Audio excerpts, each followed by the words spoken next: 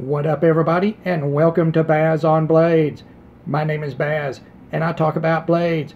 Today, what we're going to do, we're going to review an Emerson knife. This is an Emerson A-100 folder, and I had to think long and hard about this review. I do not know what direction it's going to go into, but I would imagine it is going to be less of a review and more of a constructive criticism session from me to Emerson Knives. And you may ask, why would Emerson Knives listen to anything Baz on Blades says? Because Emerson is a big, huge, successful company, and Baz on Blades is a little itty-bitty YouTube knife reviewer.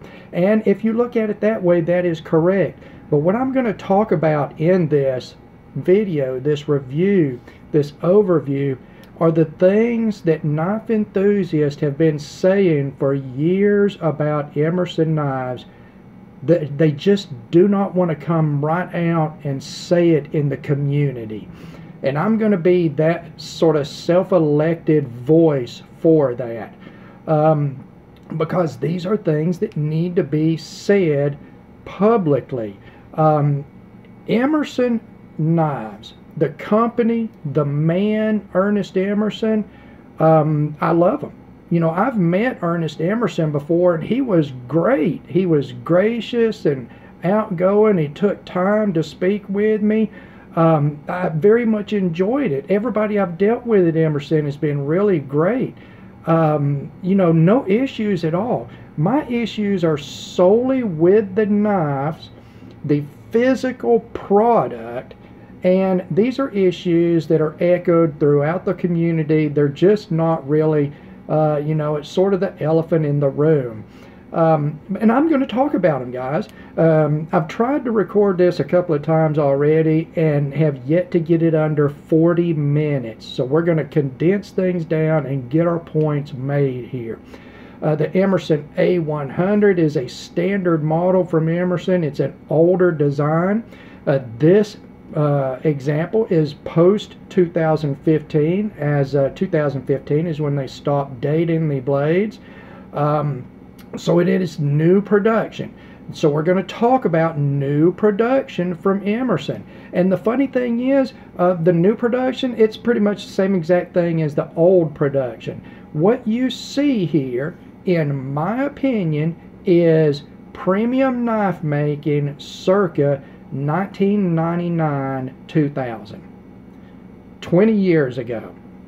And what I'm going to show you to prove that is an offering from another company from the same exact time period in the same exact basic build of a liner lock tactical with G10 handle scales, what was a premium blade steel at that time, over titanium or combination titanium and stainless liners.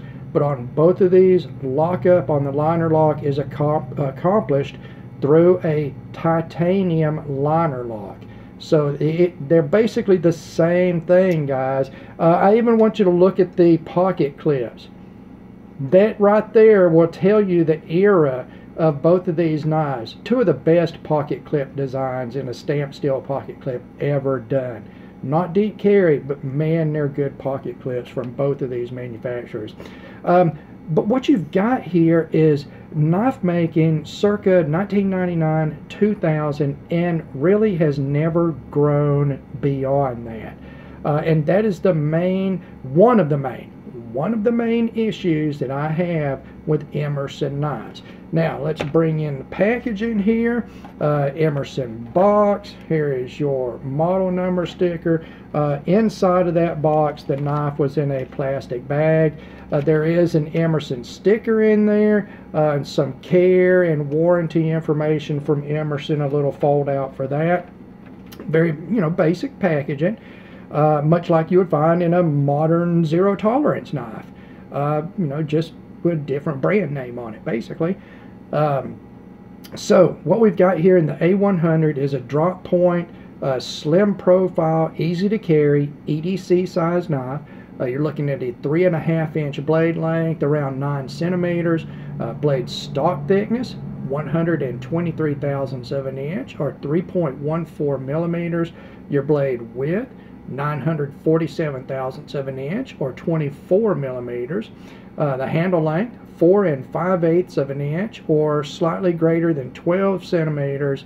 Handle thickness, 529 thousandths of an inch, or 13.44 millimeters. Your handle width at the widest, 1 inch, or 25.4 millimeters. Closed length, or closed width, I'm sorry, on this nearly fully nested style of knife is 1.14 inches, or 29 millimeters. Your overall length, about 8 3/8 of an inch, or slightly greater than 21 centimeters. Stop pin diameter, 188 thousandths of an inch, or 4.8 millimeters. Behind the edge thickness, a thicker than average for this size of knife, 30 thousandths of an inch, and that is average from 3 spots, and that's 0.8 millimeter. Handle to blade ratio, I think it was about 0.72, and your weight, 4.83 ounces, or 137 grams. Slightly heavier than you would expect from a 3.5 inch blade EDC size knife. We like to see those at the 1 ounce per 1 inch of blade length ratio. That's a good standard to set there. Although not all knives meet it, and it doesn't make this particularly heavy. You're going to say, oh, that's a little heavier than whatever else that you have that's in that size. Your blade steel on this is 154 cm, which is from Crucible. It is a high carbon, high chromium stainless steel. It is not a CPM type steel, although there was a CPM version of it, which I think is out of production at this time. In 99-2000, this was a great steel, along with its Japanese counterpart, ATS-34, one made by Crucible in America, one made by Hitachi in Japan, but basically the same steels, and very competitive between what was probably the biggest 2 competitors on the then fairly new tactical folder market. A market pretty much that Ernest Emerson basically created. I mean, arguably he's the man responsible for what we see in modern tactical folders. I got to give him credit there. 154 cm is a decent steel. It's an improvement above 440C. Today in 2018, it is considered a bridging type of steel between the upper mid-range of VG10 and 440C and AUS8 and 14C and all of those. This is going to be a steel that's going to bridge you from that mid-range up to the lower end of the high-end steels like S30V, S35. This and the counterpart ATS-134 is going to be in between that. So what you get out of 154 cm, typically the Rockwell is 58 to 61. Emerson says they Rockwell it at 57 to 59, which is a little soft by today's standards for a high-end stainless, but I am sure they're doing that to add to the toughness and impact resistance of the edge. They market on that toughness, guys. So the toughness and the sort of edge retention, wear resistant, higher Rockwells are sort of a trade-in point, guys. Decent corrosion resistance, about the same, slightly less actually than 440C. It will stain. I've had 154 cm stain on me fairly quickly. In fact, this ATS-34 stained on me within moments of cutting some tomato with it. Moments, guys, and it stained. So it's not extremely stainless. It is stainless, though. It's a decent steel. Good edge retention, good toughness, and decent corrosion resistance. Material-wise in the handle, your G10 over a front side stainless liner, a slightly thicker lock side titanium liner, and yet again G10.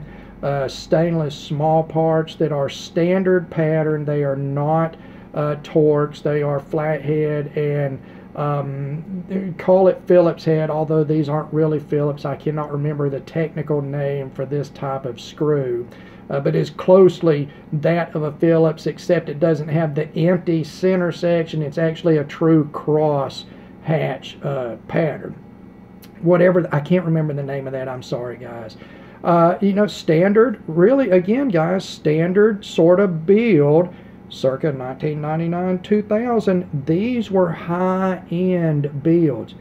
In that time frame, titanium liner locks were high-end builds, guys. And those of you that are old enough, you remember that. So material-wise, it's pretty standard, guys, for a tactical knife. Liner lock, G10, decent blade steel. Yeah, pretty standard. Where we go wrong on Emerson knives is the knife that they made that was high-end in 1999 or 2000, they never changed it. Sure, they've made, you know, very small changes to it, but they have really not changed the core of this knife, while the rest of the knife world has grown, expanded, and been refined to an indescribable degree, guys. I'm telling you, the things that we see every day now, we never imagined 20 years ago. I'm telling you that right now. Take a look at this. $52 knife. $52 knife. Fully machined G10. And this pocketed faux bolster type of build. That's a fairly complex build, guys. Fully polished and even edges, and it's a liner lock just like this is, guys, but it's 20 years more refined than the Emerson is, and it's 1/4 the cost too. We're becoming spoiled by that. Fit and finish on this thing as far as the blade goes, you know what, I'm not going to say anything bad about the fit and finish for the most part. It's not bad. And it's pretty good, actually.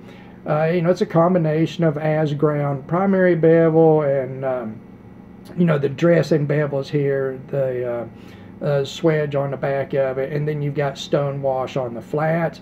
I don't care very much for the way that Emerson Knives does their edges. This has for the primary grind, it's got a symmetrical V grind, but for the secondary or edge grind, it's like a faux chisel grind. It's a wide bevel that's very steep, guys, on the front, and then a barely there buffed off sort of micro bevel on the back. Not a true zero grind or anything, because it is slightly beveled. It was buffed pretty hard on the back, guys. So the thing that I don't get about this type of blade grind is it's a left-handed grind. Ernest Emerson and Emerson Knives do their chisel grinds, which this is not a chisel grind, this is a V grind. But they do these grinds to be aesthetically pleasing on the face side, and that makes this a left-hand cutter, regardless of whether you're left-handed or right-handed or using it either way. The edge bevel is on this side. You go to cut material. When you cut a material, you're holding it here. You want your cut to push your cut material off to the loose side.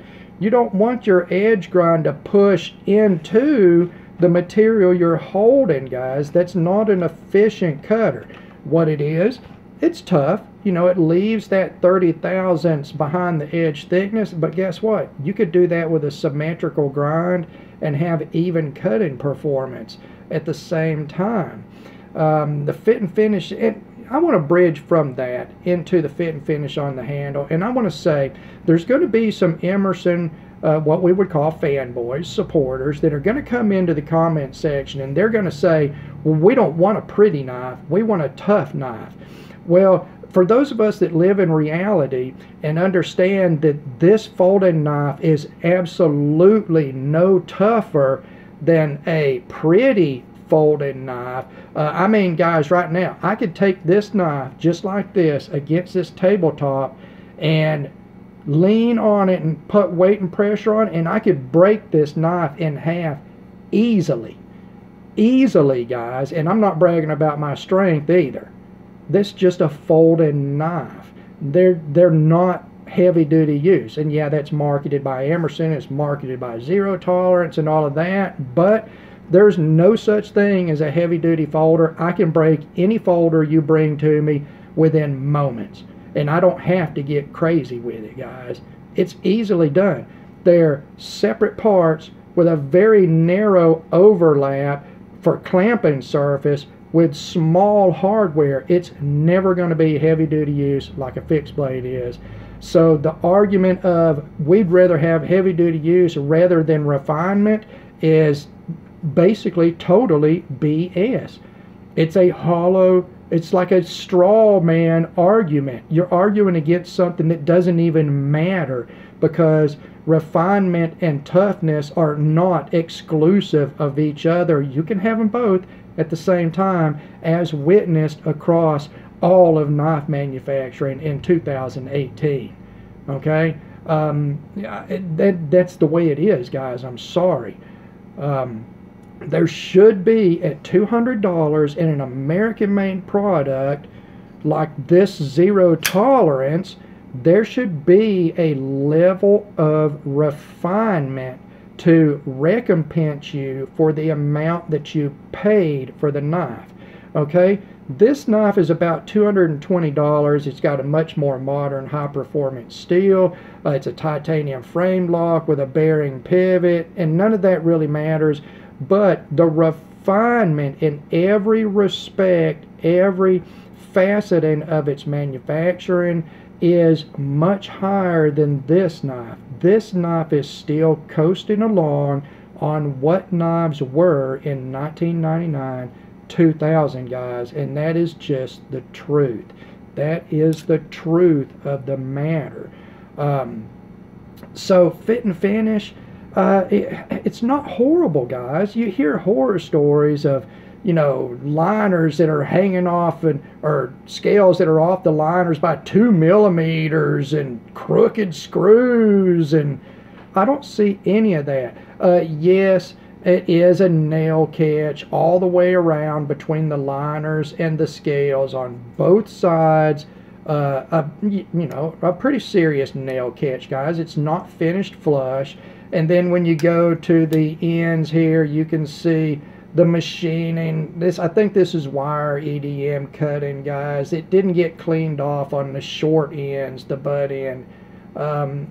You know, it's not what you expect in a $200 knife in 2018 as far as fit and finish. Not bad, but not refined at all. Because look at this $52 knife, guys. Look at the difference in the way this is done. The machining on this. Okay? A $52 knife. And this is not to say that this knife is better than this knife or either way. I'm not even talking about that. I'm saying what you are getting for your money has radically changed in 20 years, but Emerson Knives has not, guys. Let's go on to action. Action for Emerson Knives is where I have my biggest issue with Emerson Knives. I'm sure you can hear when I go to close this, lock stick, heavy lock stick for a fairly thin stock liner lock. That is the titanium liner against that harder steel tang of the blade. And I'm going to tell you right now, Ernest Emerson and Emerson Knives, how you can make this knife much better and do it cheaper probably. This titanium liner, take that titanium liner out like this and throw it away. Throw away all the titanium. No more titanium liner.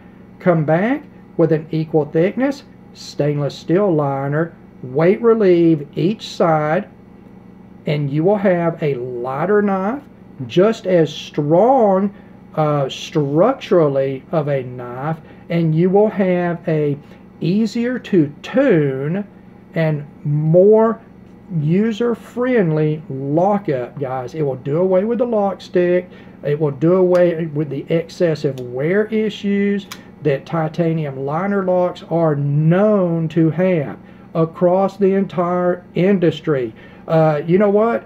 Benchmade did it in 99, 2000. Well, they quit, guys. Everybody quit doing titanium liner locks. Everybody. Okay, I can't tell you right now, unless it's just a cheap piece of crap, who is still doing a plain titanium liner lock. No more well-known company that I know of is doing titanium liner locks in 2018. That is something you're never going to get past on this. The titanium is much softer than the steel. Titanium cannot ever be hardened as hard as steel. If you think so, go do some research. It cannot. Even beta titanium, the max Rockwell you're going to see on it's about 49, and then this steel is 58 to 61. That's 10 points difference on the Rockwell C scale. That's a huge difference, guys. This titanium will wear faster than the steel. And as it does, your lockup's going to get later and later and later and later until this lock bar is all the way across up against the liner on the show side. It will happen. Even if, and I don't know if they are, even if Emerson is carbonizing the face of their lock, even then you still have deformation issues with the titanium being softer. Any impacts against the pivot of this knife that can be absorbed into the lock face will deform that lock face. There's just no way around that either, guys. It's a product of the titanium being soft. That's why on modern frame locks that are titanium, you always see a big hardened steel lock face insert in here. It is for that wear resistance and impact resistance to make that titanium work. In the liner lock, you can't do that, guys. It is 20-year-old technology that all other manufacturers have left behind, but Emerson still continues to use, and it's still defended.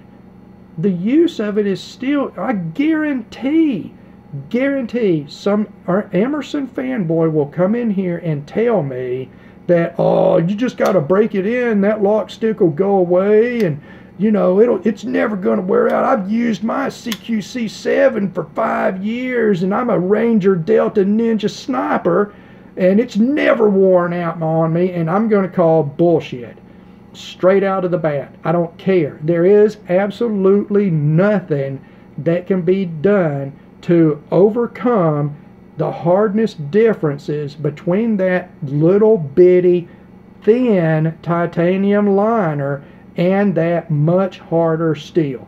Nothing. I've been at this a long time, guys. I've seen a lot of titanium liner locks wear out. A lot of them, including ones that I have owned. And knives that I've repaired for other people or attempted to repair. My Benchmade lasted about 2 years before the liner was wore out on it, and then I had to send it recently back to Benchmade where they recarbonized the lock face to give it a little more length to make that lock up earlier and last a little longer. And that's what I'm talking about here, guys. I'm not saying that anything is really bad on the Emerson folders. Definitely not the designs. I love Ernest Emerson's design language, guys. He is straight up designing a practical, tactical, utility knives, period. That's what his company does. They have very seldom ever strayed outside of that that company spotlight, their company focus, let me say. That's what they do, and they do it well for what it is. But it's $200, guys, and this is 2018, and I mean, let's set this down, because that's what Emerson is doing. They are setting it on the table, and they're just leaving it right there, guys, for anybody to come by and steal a piece of their pie. Ernest Emerson pretty much started this crap. The tactical, I mean, the very first real tactical folder that really busted huge on the market and started everything tactical was pretty much done by Ernest Emerson. He followed up with a company that brought out design after design, just really well designed knives. And, you know, they led the market, and, you know, then they come in, they've got this, you know, this family atmosphere and all this merchandising, and they dress up the knives with different clips, and then you've got t-shirts and beanies and stickers, and the Emerson thing is it's like being in a club. Hey, what you got there? I got an Emerson, man. What is it, CQC7? Yeah, I got one of those too. That's the thing that Emerson had, and they're leaving all of that on the table for somebody to take away. Why? Why are they doing that? There's nothing wrong with this design. There's nothing wrong with this blade design. There's nothing wrong with the handle, although I'd like to see a, you know, more of a choil to keep you from sliding up on the blade. I mean, there's nothing wrong with the design. It's just made like it was made in 1999, and the whole world is leaving them behind, guys.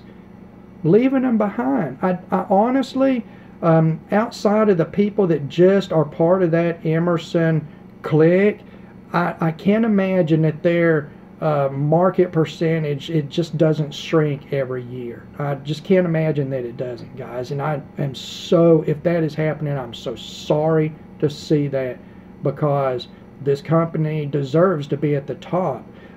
They've got the designs there. They've got the ability.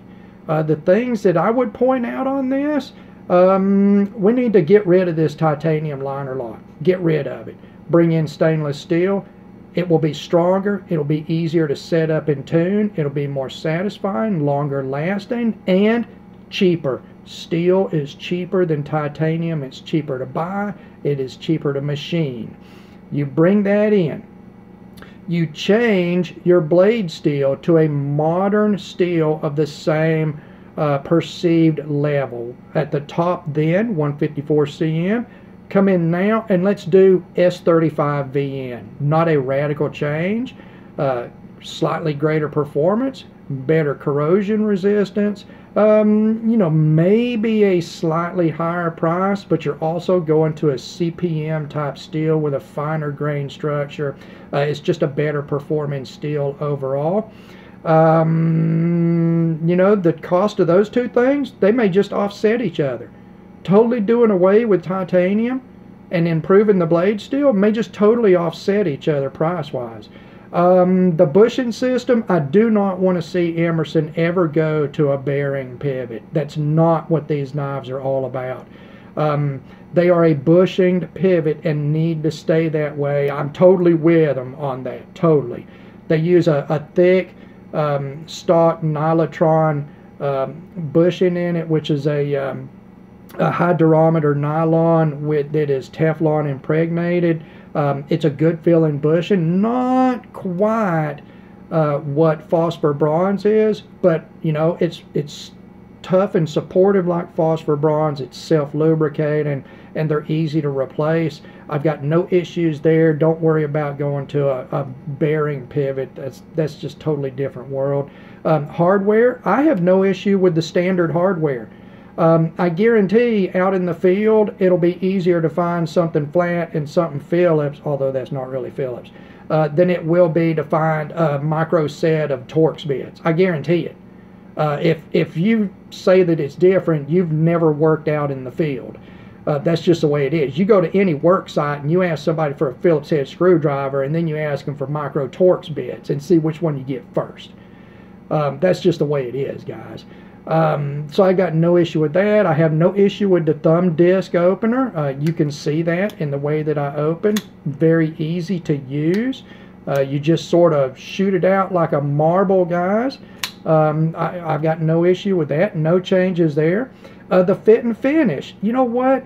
If they want to use the rough and tumble sort of fit and finish, then stay with that. I don't even need that. Just the improvement of the lock with the stainless liner instead of titanium, and an upgrade, a slight modernized upgrade in the stainless steel. And, you know, that would be really, that's core issues with this knife. You want to refine this fit and finish beyond that to compete with modern knives, then go for that too. Even if it raised the cost of an Emerson from $200 to $230, okay, even if it did that, it would be well worth it, and they would sell just as well. An Emerson at that point, guys, would sell just as well as say, you know, a Chinese-made, a high-end Chinese-made import, you know, titanium frame block, S35, bearing pivot, hardened insert, milled pocket clips, all of that stuff. You know, for $200 right there, the smoothest knife I've ever owned.